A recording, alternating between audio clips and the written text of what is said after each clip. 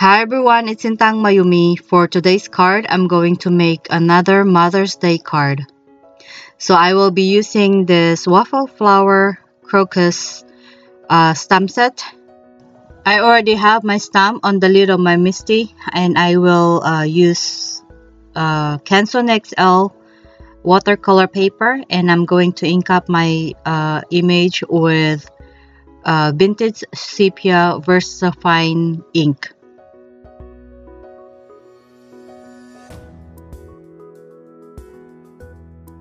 I'm going to color my image with my Prima Pastel Dreams and Prima Odyssey watercolors. I'm going to turn up my music here so you can enjoy watching the coloring process.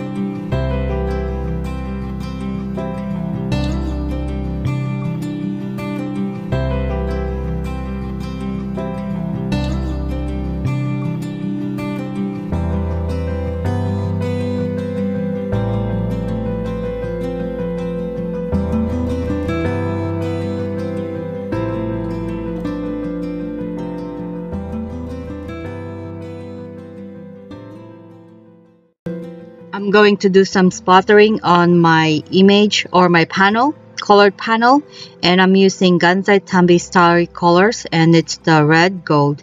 So I activated it with a little bit of water and mixing it with my paintbrush. And then I have my empty box so I can contain the splatters inside the box. And I love gold splatters on color floral images because for me it makes it more prettier. And now I'm going to die cut the panel with the Mama Elephant Fame Frames die sets. So I'm using the smallest die from that set.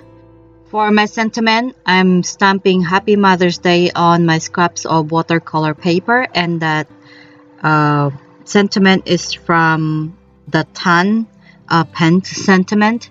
And as you can see, I already cut, and now I'm inking or distressing the edges of the sentiment with distress ink Kitsch Flamingo. And let's go ahead and adhere our matting, and my matting is white glittered paper that I got from Walmart. And I also adhere my panel on top of the matting. For the sentiment, I'll just adhere that in the middle of the pot and with the foam tape. I die cut another panel that will go inside the card, and I'm inking it up once, and then I flip the paper because no one's gonna see that when we adhere the panel inside the card. I did second generation stamping so I can write over the image and it's still visible for the recipient to read the message.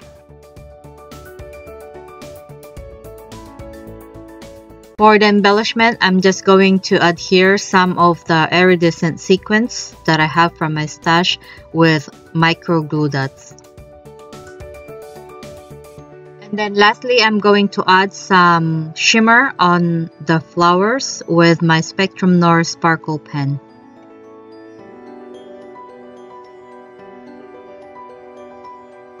And my card is complete. I love the purple and yellow together.